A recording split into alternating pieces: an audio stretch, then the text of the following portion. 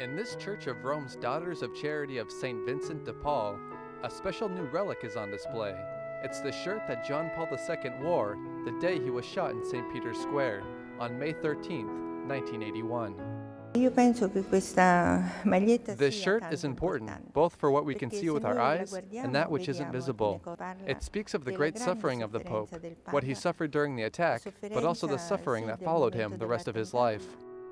The day of the attack, doctors cut off the shirt to perform emergency surgery and left it in a corner of the operating room.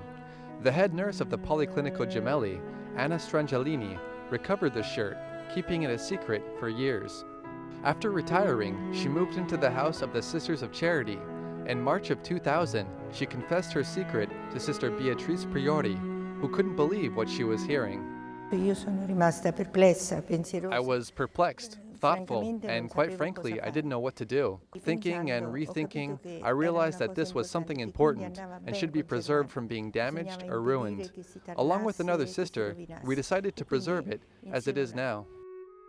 After the death of John Paul II, the sister decided to take the shirt to the Vatican for verification. Along with it, she brought a letter from the nurse explaining what happened, as well as an older letter she had written when she first discovered the shirt. A month later, after being verified, it was back in the hands of the Sisters of Charity. This shirt speaks of John Paul II's ability to forgive, his ability to love others. He forgave the man that tried to kill him, giving him his hand.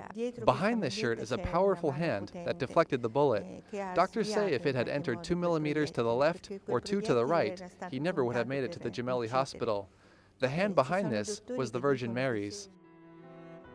The religious community has guarded this shirt in a room with other objects of symbolic value. Now, after the beatification of John Paul II, it's on display in their church for everyone to see.